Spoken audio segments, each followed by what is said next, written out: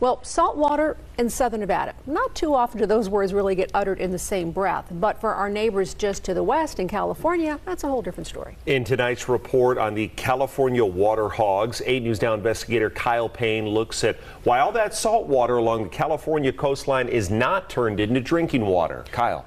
Brian and Denise, that coast is 840 miles long, but not too much of it is being used to solve the war over Colorado River water. In San Diego, 10%. In Los Angeles, the number is zero. Zero. It's expensive, and most California residents are not enthusiastic about disrupting their beaches and shorelines. Growing up, it was, drought was the way of life. Having grown up in Las Vegas and spending her entire adult life in Southern California. And then moved out to San Diego for college and been here since. Environmental engineer Michelle Peters knows the deal. It's very complicated. I definitely understand the Nevada side more from the residential perspective, growing up there. And as the technical compliance manager for the giant water treatment plant developer Poseidon, at this desalination plant in Carlsbad, right across the street from this magnificent beach where the deep blue Pacific seems to go on forever. Peters knows people in Las Vegas are tired of waiting for California to start using some of that beautiful ocean water to help alleviate the crisis on the Colorado River. I understand a decent amount on each side. The Carlsbad plant is an impressive network of pipes and potions, tubing, and tanks. We're producing some of the highest quality, drought-proof water. We're providing 10% of the San Diego region's water supply here. But getting a desalination plant funded, permitted, and past the scrutiny of the neighbors is not always a breeze. Just ask the people here in Huntington Beach, who have been battling for decades about putting one on this industrial site. That's never going to happen here. Huntington Beach is one of just a handful of proposed desalination sites in California. One day they're building, and one day they're not. In fact, there's only a dozen existing desal facilities in the entire state, which amounts to less than one desalination plant for every 3 million people in California.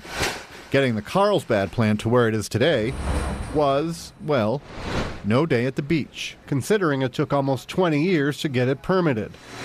It's a process they're very familiar with in the lovely oceanside city of Dana Point, where another engineer, the project's general manager, Rich Shintaku, is hoping the South Coast Water District's proposed desalination plant holds water. Well, the project's going pretty well. Pretty well, maybe. But you can hear the hesitation in Shintaku's voice. That's because, among other things, the area around Dana Point is vulnerable to earthquakes, and if the ground were to shake too much, it would rupture their pipeline. And the whole project would be sunk. This project cost $140 million just to get started.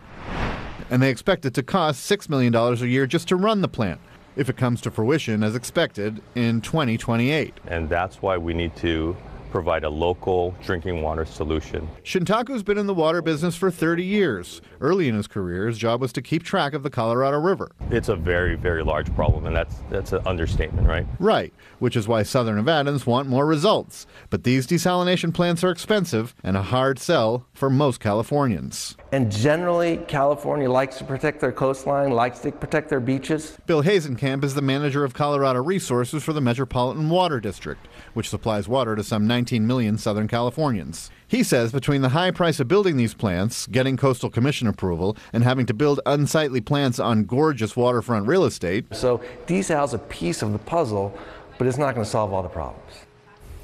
All right, so Kai, you mentioned one of those took 20 years to actually bring to fruition. Is it the expense or is it just the aesthetics of the plant? It's both. But to be fair, the officials we spoke with about desalination made sure to tell us that water reuse and recycling was a far less expensive and controversial, less time-consuming option than desalination. Still, in Los Angeles, for instance, it's only 2% of the amount of their water supply being recycled. Thanks for that, Kyle. Maybe stay away from the beaches in California for a bit. Good idea. All right.